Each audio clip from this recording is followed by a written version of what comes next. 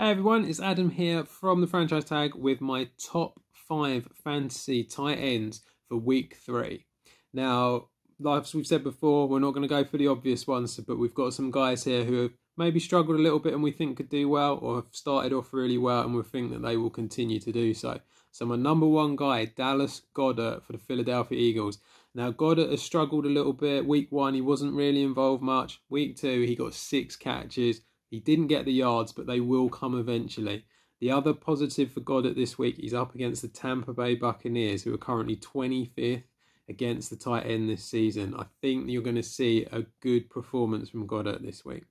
My number 2 guy, Sam Laporta. Now, a lot of people always say don't go for rookie tight ends, but this guy has started off really well.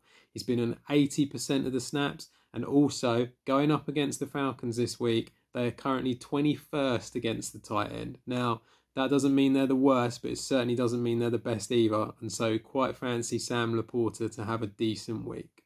My number 3 guy, he was a tight end 1 in the first week, Hunter Henry for the New England Patriots.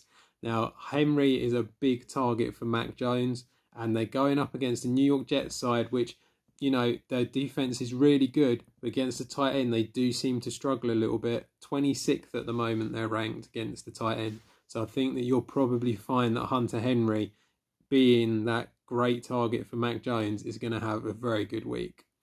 My 4th choice, Hayden Hurst. Now, he's going up against the Seattle Seahawks. Now, Hurst has shown that he is vital in this Carolina offense. Yes, Bryce Young is going to be out, but Andy Dalton, he's not exactly the greatest replacement. I think you're going to see the running back targeted a lot, and I think you're going to see the tight end targeted a lot.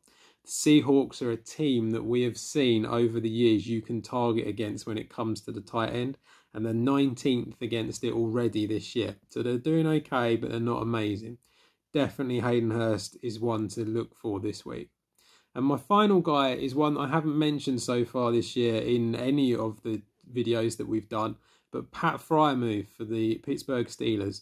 Now, he has kind of struggled a little bit, but they're going up against the Raiders team who are currently 29th against the tight end. They've struggled against the tight end over the last few years. And so I think that you're going to see, especially with Deontay Johnson out still, that Pat Freiermuth is going to have to come up and start being targeted a bit more by Kenny Pickett. So I think he'll have a good week as well. So there's my 5 guys for week 3. Keep it with the Franchise Tag. We've got all the betting stuff, all the fantasy and NFL chat that you need. And we'll see you all really soon.